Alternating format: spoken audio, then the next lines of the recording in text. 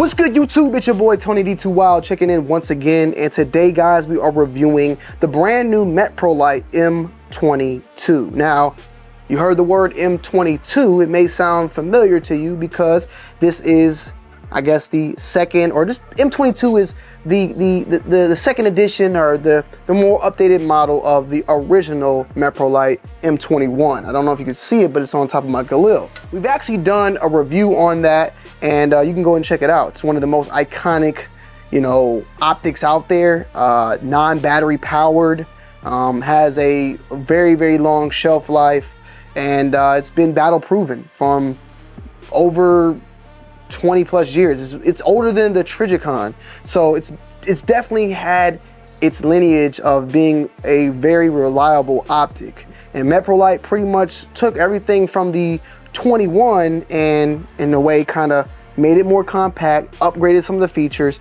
and made it even better and new with the M22. Now, I actually have some of the spec sheets here that we can just go over, and then we could talk more off the record, I would say, more just organically. But I do want to give you guys the specs that some of you guys may want to know about when it comes to this optic. So for the weight, you have 9 ounces. The dimensions are 3.8, 2.2, and 2.7 inches. The display window dimension is 1 and 0.8 or 25/20 millimeters. You have a red reticle, which I didn't even peep that it's red, because compared to the original model, it was a amber, or on the 21, like a more amber type of reticle color. The windage and elevation you have on this is a 1 MOA with the total windage adjustment of 60 MOA. Now, for the power supply itself, as I stated, there is no battery in this at all.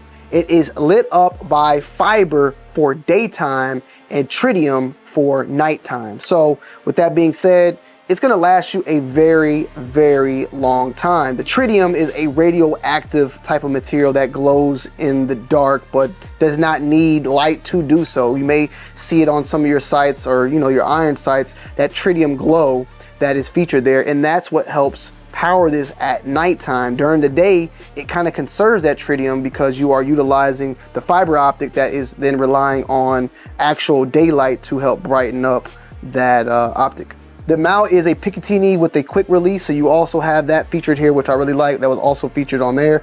It's water resistant up to 66 feet for 1 hour. Operation temperatures, -40 Fahrenheit to 140 Fahrenheit, and storage temperature is the same. And also, one of the big things I wanted to say, because it's very important with, you know, I stated with the battery supply on this bad boy, there is no battery, but the tritium is warranted up to 10 years. And it's said that the shelf life, I believe, of tritium is like 12 or 15, and there's some people that still have M21s to this day that kind of are they're still kicking. So you can expect to get a long life of battery off of this bad boy if it is something that you are, you know, interested in. And also, that switch from that tritium to fiber is instant. There's nothing that happens in between. Now, I want to say, and I'm looking here just to confirm, because I know a lot of y'all guys are going to ask about this. One of the big issues of the previous M21 was the washout. So being inside and looking outside, and it's brighter outside than inside, was a big issue with this optic. And there were some fixes for that that they offered, which was putting on a little cap, I believe, and even now, though, that kind of is already kind of featured on this bad boy, like the cap that helped utilize there. There was also like filters, the cap filters that would darken everything to help bring the outside lighting to be brought down in order to be able to see. It's kind of very similar like with the camera. For instance, this camera right here, if I go out in the very daylight, like it's extremely, extremely bright, my camera might not be able to operate because it's almost too bright. But what you end up doing is you get a UV filter like this, which then will help bring down that lightness outside to then kind of balance things out. That same type of cap that you see here also is featured for this Meprolight M22 that you can just screw on. It will help you with that washout type of issue. I don't have that issue though looking outside right now when I just did that, so that's something also just to keep in mind. It pairs up very nice, and this is, I believe, the MX4. It pairs up. It does utilize though a riser, but it matches up and pairs up very, very nice. We utilized this on the cardinal because I thought it was only right to put it on a weapon that it more than likely will be operated on or could be operated on. But of course, you could put this on with any other AR-15 and it works perfectly fine. As I stated before, it has a very nice overall window that you can look through. It's easy to acquire targets with this one. It doesn't, you know, there's no like real weapon sway and like no like sway of it. Forgot the name of it. When you move it around, it moves like very out of place. But like when moving around it, there's no sway of the actual optic itself.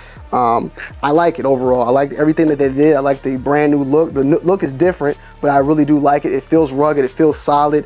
The clamp, the QD mount, all very, very nice. And I like the people at Meprolight. We're actually going to be doing a lot of pistol optics that they had recently released over during SHOT. They dropped a whole new set of pistol optics as well, so we will be checking those out on the channel as well. But if you are looking for one of those just dope battle optics that you know that can be put through anything and it's been in service for decades, this is definitely the way to go. It's a very overall solid optic, priced very well, ready for any terrain. And you know, maybe you're a Trijicon guy, maybe you're not, but this is, in my opinion, on that same level as a Trijicon, and I have no issues with it whatsoever. Their customer service is amazing as well, and it's a very rugged, very fine optic. I'm not here dogging Trijicon, so please don't kill me in the comments, but I'm just saying, like, it's built and it's utilizing the fiber optics. It's doing all the same things, but as stated before, I believe that Meprolight was utilizing the fiber optics even before it was introduced with the Trijicon ACOG. Optic though wise, it's fabulous. Check out my website. I do blog posts, like reviews as well, like where I follow up on stuff like this, and you can learn a little bit more about the M22 as well as this magnifier, which pairs perfectly well with it. And if you have any questions, feel free to comment down below in the comment section. But the Meprolight M22, we've been running it for a couple of months now and running it on this gun. We're probably gonna start moving it around. I might move it over to the Hellion. And if you guys wanna see follow-ups or anything like that, let me know. But I just wanted to put something out now because I've had it for quite some time and give you guys my just honest opinion on it. And I don't have any real issue with it. I think it's a fabulous piece of art, in my opinion. I love y'all. I appreciate y'all as always. And I'm gonna see y'all on the next one. I'm out. Peace.